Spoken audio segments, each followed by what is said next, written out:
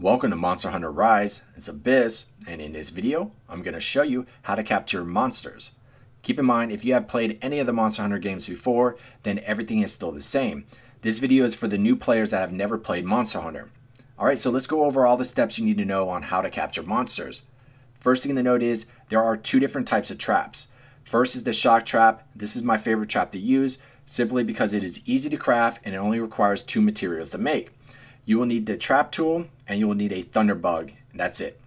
Second is the pitfall trap. This trap works just as good as the shock trap, but will require four materials to make.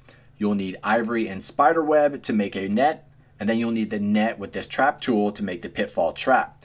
So I recommend using the shock trap first, since it's easy to make, and keep the pitfall trap as a backup just in case something goes wrong. Now you'll need to go and buy the trap tool from the market. I like to buy 50 of them so I don't have to worry about them for a while. This is the one item that you cannot craft or get anywhere else but the marketplace, so just make sure you buy a bunch of them there. Plus, while you're here, buy a bunch of the tranquilizer bombs.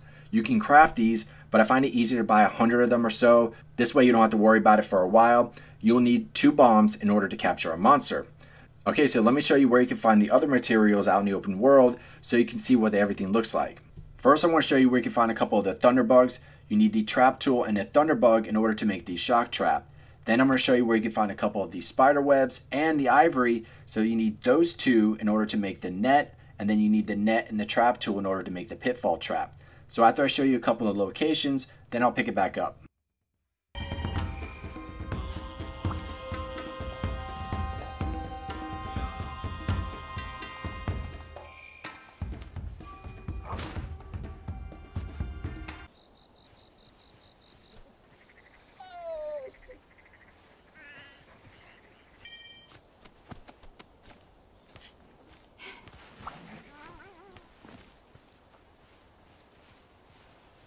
Nice!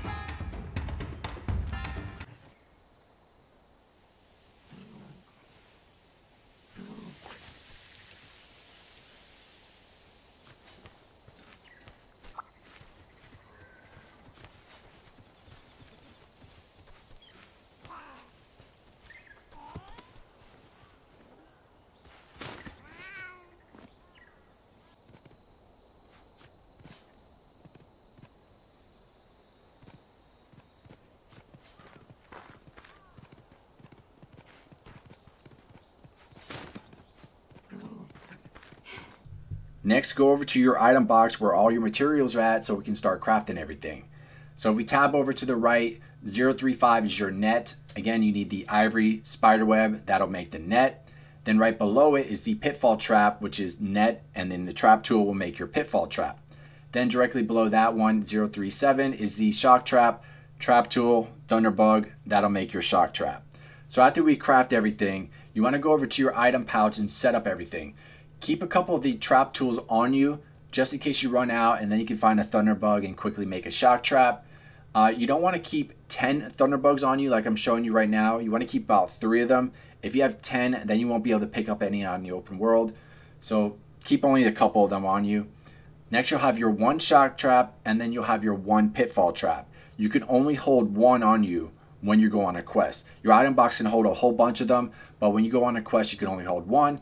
And you want to keep the max amount of number of the tranquilizer bombs. You need 2 to capture a monster, so I like to just keep 8 on me at all times, so this way I don't have to worry about it. Set it up, and then you can save it to your item loadout, so whenever you're going on a capture quest, you have all those materials on you and ready to go.